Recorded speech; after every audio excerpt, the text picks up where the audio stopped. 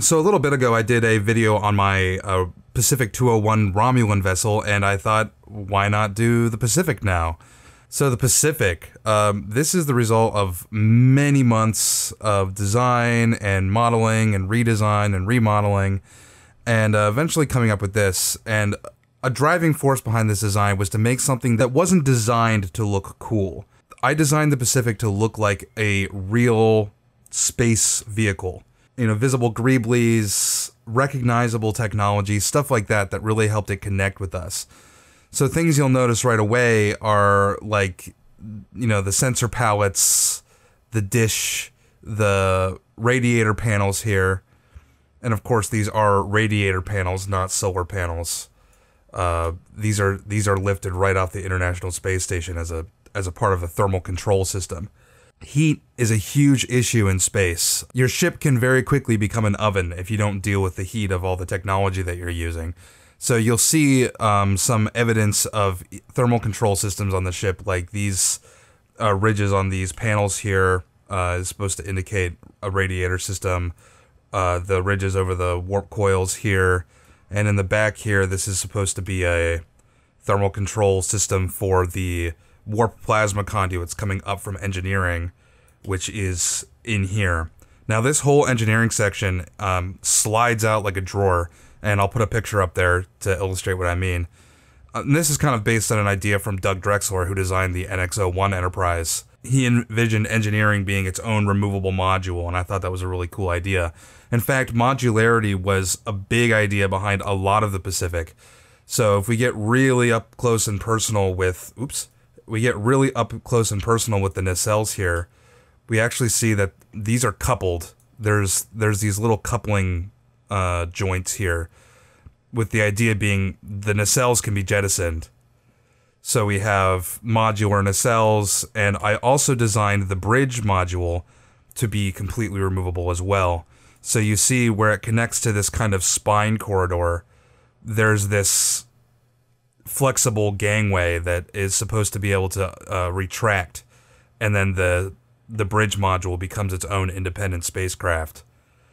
So there's lots of little bits like that. And I'll post a picture of the Pacific completely disassociating all of its modules. This is a good chance to get up close and personal with the bridge module.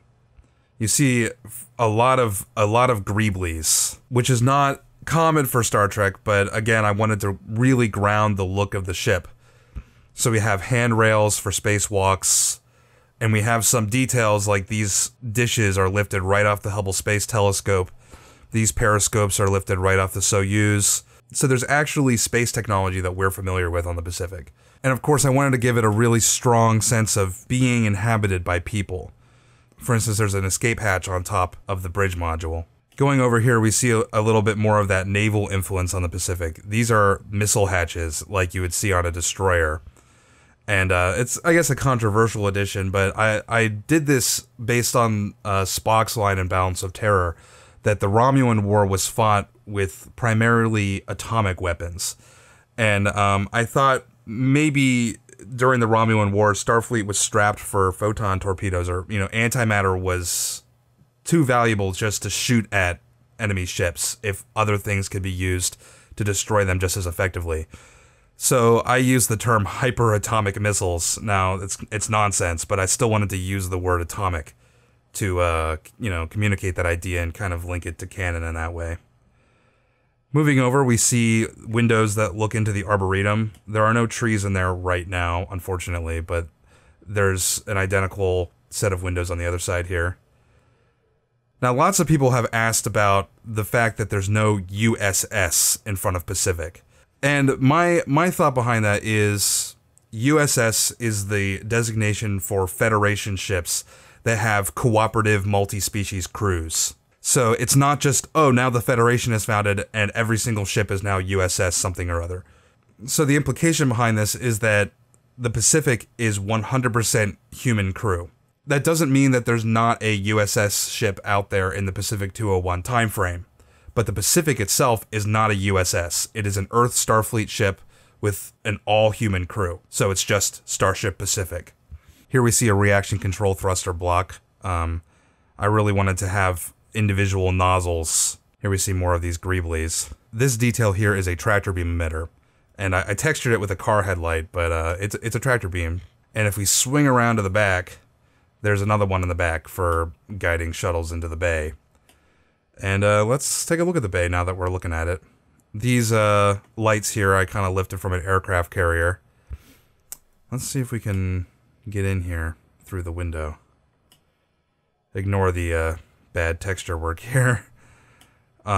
The shuttle bay is something that I spent a lot of time designing, and it's kind of based on the fighter launch system in Space Battleship Yamato, where the fighters are all kind of stored in this carousel. And it's a really amazing use of space, and it shows how that a relatively small cylindrical space can hold a lot of spacecraft. And I thought, in Star Trek, we have so much inefficient use of space because we design starships as though they were buildings. In spacecraft, I think we would use space a lot more effectively. So each of these bays holds a shuttlecraft, and we can hold 4 around the carousel. And this whole thing can rotate, and the shuttles can come out, and, you know, you can hold 2 shuttles here, you can hold a shuttle down below. So you can actually hold 7 shuttles in this shuttle bay, even though it's actually a really small shuttle bay in terms of Star Trek sizing. And there's a Enterprise style, an NX-01 style drop bay on the bottom. Hey, there's actually a little shuttle in there. I kind of forgot there was. But there's a drop bay here, so the shuttles can launch downward through the carousel, or they can be pulled out into this bay, and this door opens, and they can launch out backwards as well. The Pacific's deflector dish is, of course, a callback to the original series navigational deflector, but I thought that solid copper look of the original series kind of was a little cartoony almost, so I wanted to make it feel more like real technology. So I had the idea to just have the metallic color around the edge and have everything else just white paneling. And you get you evoke the feeling of the TOS style navigational deflector, but it feels more like real tech. Here we have a photon torpedo launcher. Nothing too amazing about that. There's an identical one in the back. And the idea is that these share common ammunition through the middle that would be loaded in magazines. Here's one of our observation galleries. It's pretty under detailed, but it was important to me to put the lights in there so that when we kind of look at it from underneath, we get it's kind of like fluorescent tubes. There is actually a little door in there too, but we're never going to get that close. There's an observation gallery on top as well, and people have confused this for some kind of a bridge. It is based on the flying bridges, as they're called on a naval vessel, like a navigation bridge, but it's actually more in the case of the Pacific, it's more of an observation point for manual monitoring of the nacelles, because up here is actually a secondary engineering section, because we have the warp plasmas piped up through here and out through here, and there's a second section up here where there's a lot of engineering functions. Let's take a look at the nacelles. The nacelles really reflect my feeling of making everything feel like real tech. I kind of started with the original series nacelles, but I wanted to make them feel more mature and more realistic. I didn't want them to look like this one homogeneous tube. I wanted to feel like this was technology that was real and robust. You know, everyone notices that there's no glowing Bussard domes here, and that's a very conscious decision, because again, like I said with the navigational deflector, I didn't want this to feel cartoony. So these are completely covered with panels. And people say it looks like the JJ Enterprise because they see this blue. This is not part of the Bussard collector. It's all in this dome as it would be in the original series Enterprise. Now, under certain lighting conditions, this band here is somewhat transparent. Just a tiny bit, I guess, translucent. And you can see a little bit of the red coloring in there, but only under certain lighting conditions. I wanted there to be animated elements to the warp nacelles, so I added these panels that these actually expand, they open up, and you can see, there's kind of evidence that they would shut. So at warp, these open up. I just thought that was a cool look, and it's probably something heat related. So this is where the warp plasma is piped into the nacelle.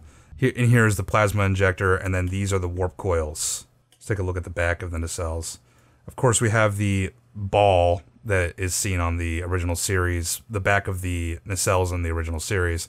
But I wanted to make this a little more colorful and interesting, so I added the blue lighting. Let's take a look at the impulse engines. I kind of glossed over those. Most Star Trek ships have red impulse engines, but in Star Trek Enterprise, the impulse engines are blue. And in Star Trek Enterprise as well, we see the Starship Defiant and Inamir Darkly. And so I made them blue because there's the most canonical defense for blue impulse engines for this era. And I made them circular rather than the squares we're used to because I wanted them to feel, again, more like our technology. It just visually has more of that rocket feel that kind of connects it to us more. These hatches here are deuterium batteries. Let's just take a little look at the edge of the saucer. We have the sensor palette, some windows with overhead lighting. These are just equipment bays. And of course, we already got an up-close look at this.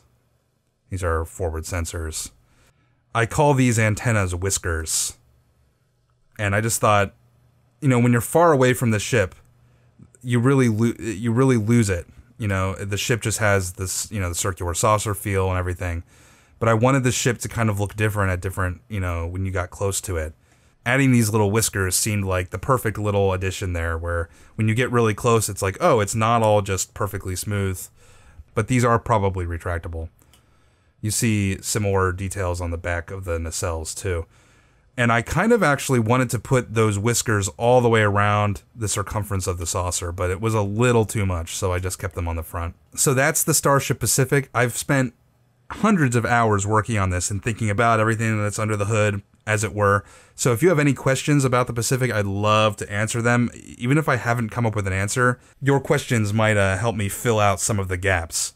Let me know if you liked the videos so I can look into making more of this kind of stuff. I've got tons of 3D models that I could explore. Not all just Star Trek. Some of it's my original sci-fi stuff too. If you want to support my work, my ongoing internet endeavors, check me out on Patreon. Thanks for watching. Thanks for liking and commenting, and I'll see you next time.